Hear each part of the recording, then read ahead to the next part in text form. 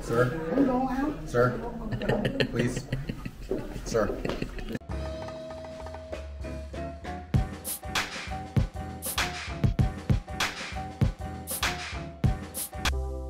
How's it going, everybody? Welcome to my field day for 2021. It was a wedding. It was about a 12-hour day, 10 to 12-hour day. It kicks off, it's a two-sided event, a tea ceremony on the groom's side and the bride's side of the house family's homes. Lots of food. The groom brings, or the groom's party brings trays of offerings. There's the tea set right there. And the guest of honor is this whole roasted suckling pig, which I've been given the honor for the last 2 weddings to be the person that breaks it down. And here you can see me breaking it down right now. It's quite a laborious type thing. It needs to be provided whole, but then it's also handed out to the groom side of the family and the wife side of the family. So I go through the process of cutting it up, which you can see here. It takes a little while, particularly while I'm wearing a bow tie. So it was fun, but radio's incoming. And just keep in mind, this is a family event, and I am blurring the faces of all my family members because out of respect for their wishes and not knowing, there's so many people there to begin with. But let's talk about the radio. I made a couple of contacts, one contact on VHF on my handheld. Now, for my sake, I'm running 5 watts on all radios, including my mobile, so FYI.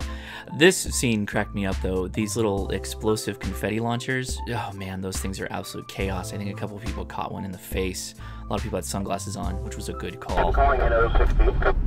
NO60, November 6, Hotel Victor Charlie. Hotel Victor Charlie, prefix please. Okay, so that was tea ceremony 1. We're going to the second house for the second tea ceremony, and look what I spotted. It's an antenna! Yeah, buddy! Alright, so the tea ceremony, like I said on the live stream, starts at the bride's family's house, and then it finishes at the groom's family's house. Traditionally, it's my understanding that signifies the bride leaving the bride's family to go live with the groom's family. Again, traditionally. What do you think, Ben? What do you think? Did you like the pig? Yes. Yeah? All I had was the tongue. All you had was the tongue? Mm-hmm. How'd you like it? Good. Sorry, everybody else. Yeah, I will note for everybody that's watching, the owner of the house did come out here and clean up like as much confetti as they could, going so far as to vacuum the roads. So I wonder if we'll get good odds with field day. We're in front of Yesu. Let's see. CQ Field Day, Kilo India 6, November Alpha Zulu.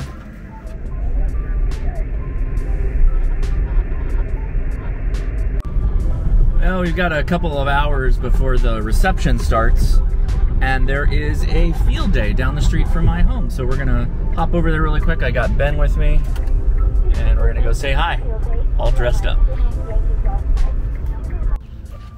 This is a pretty nice setup they've got.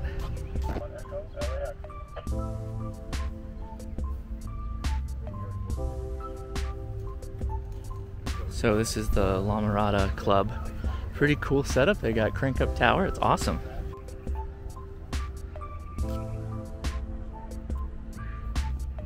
Seven Tango Juliet. You are 1 Delta Arizona Alpha Zulu. So I think they have a little repeater. Oh, it's okay. They've got a little repeater here that they're running. That's cool. They're snatched it up and reuse it as a portable repeater. So yeah. Top one up there. Yeah, is that Fusion. repeater. That's sweet. What a great idea. I mean, was this just something they were going to get rid of? And yeah. That's awesome. So they added the box to the front that has the cans in it. Perfect. And then so we can haul this out to a little. It's worth a note here, this little trailer is one of those speed radar check things that they put on the side of the road that shows your speed on any given street. That was going to be excised, so they actually took it and turned it into their portable repeater. Cool.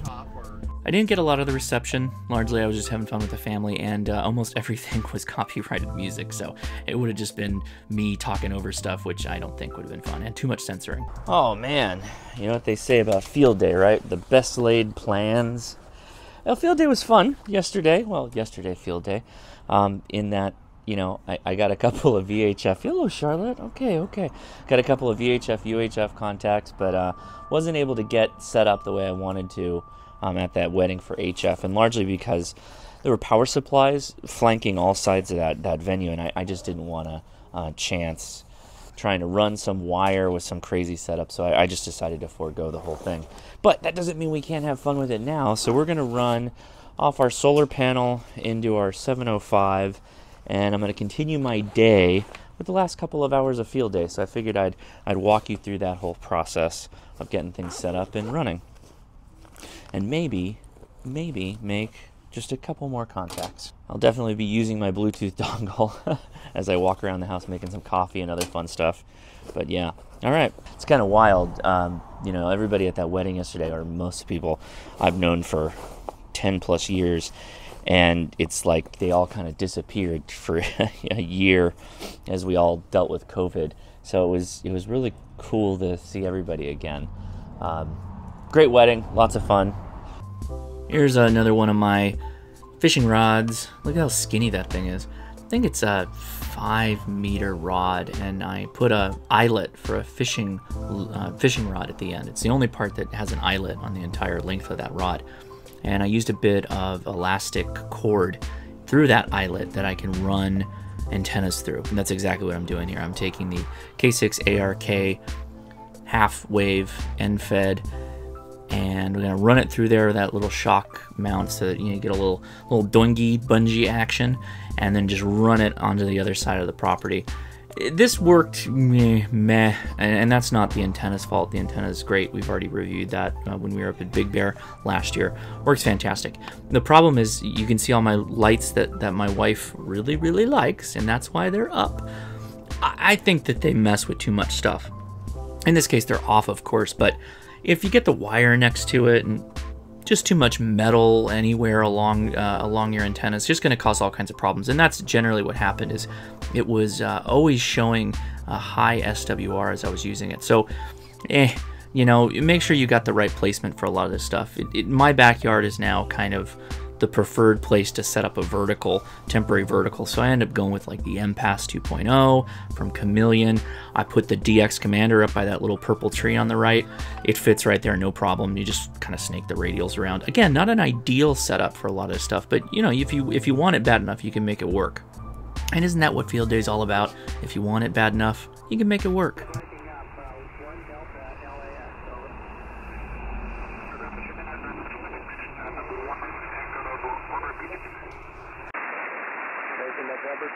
What is field day without coffee? So of course, I'm going to do my little coffee procedure here, which is a pour over. That's a V60 pour over. The audio you're hearing is the recording audio on the 705. So if you had any curiosity on what it sounds like, it does a pretty good job. I was going to use that for something else, but I was doing FT8 at the moment. You can kind of see in the background, but worked out all right.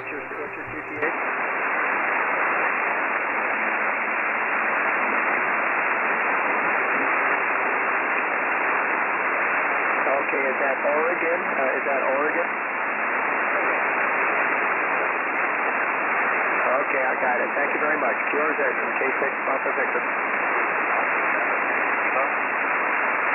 WA7 Lima Kilo. Well, at the end of the day, I think I made a total of 7 contacts for field day. Most of them were on VHF. I was running about 5 watts out of my mobile radio, so I wanted to keep it low power, so I did everything low power. Here at home, I think, actually, it's about the same, even number of contacts, maybe. Maybe I got 8.